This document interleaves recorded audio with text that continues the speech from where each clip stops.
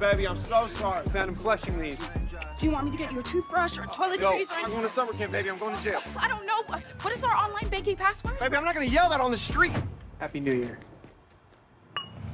You know, really the focus on Ashley is how she's navigating this new world after, you know, her life partner being really taken away from her, and who she is as a person and as, you know, a woman.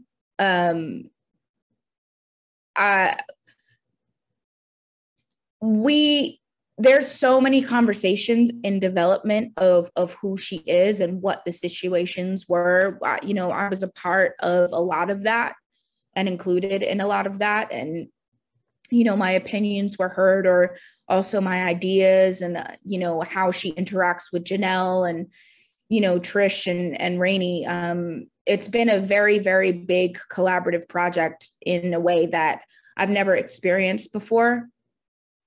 In that way, you know, I think we talk about so much in the show, from gentrification to colorism to the prison system and how it affects not only the people inside, but also the families surrounding their loved ones. What is it like to raise a kid on your own when you're a young woman? I mean, it's kind of endless. And also, you know, exploring the generational gap between, you know, Rainey, Nancy, and, you know, the other kids like in the show. So, you know, we talk about a lot. And I think the most important thing, you know, to remember in this show is that it is a love story. You know, at the end of the day, it's this love story, and, you know, will these two people last? And, you know, we really wanted to show that love, because I think in a situation like this and the prison system, it is literally made and set up to break people and to dehumanize. So we wanted to really show that love and how strong that is, and how, you know, it'll really take the hardest thing to break them. Look, I called my mom. She said you and Sean can move over there with her and Trish. Hello? Are you staying? I'm gonna figure it out. I can't survive too many days with your sister. I just bought a new grill. Hey, girls. Hi, Mama. Why are you so naked all the time? Wearing pants in the house is stupid, okay? I feel liberated, okay? I want to feel free at home. Well, how you feel at work then? Expensive. Trish reminds Ashley of her younger self.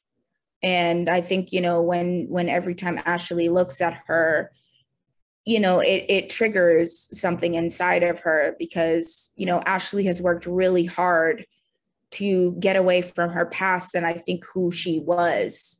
You know, I think when Ashley had Sean, she got pregnant and had him, I think she did a lot of growing up in a very short amount of time.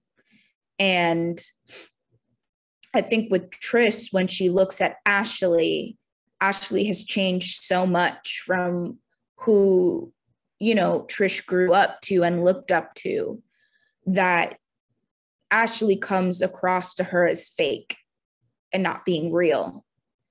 And so, you know, Trish is going through, she's a young adult and she thinks she knows everything and has an answer for everything. And I think, you know, at the end of the day, they love each other deeply and dearly, and they're huge parts of each other's lives. But I just think that they push each other's buttons so easily. And, you know, that's kind of how they deal with the elephant in the room. I could ever. Yeah. Oh my God! I kicked my mom. Pleading guilty is terrible legal advice. You gotta say you're sorry. Don't admit to nothing, kid. You a 32-year-old baby daddy in jail who almost got her pockets ran until I put you on my credits. Yeah, you real grown, Ash. That's a really good question. I feel like for Ashley as a character, I feel like her blind spot is that she thinks she has to do everything alone. And I think her perception starts to change when she realizes she does have a support system. It's not the support system that she dreamed of, you know, and that she wanted all along. It's very imperfect, but it is still a support system that she has, and she doesn't have to do it alone. You know, I think it's hard to look at Ashley with a blind spot, because I think that out of everybody, I think she's the most honest to the audience because she shares a part of herself. So you always kind of know what she's going through, or really truthfully what she's feeling, because she shares a part of herself with the audience in heightened verse. But I think she's stronger than she thinks she is. I think she's stronger than maybe other people think she is.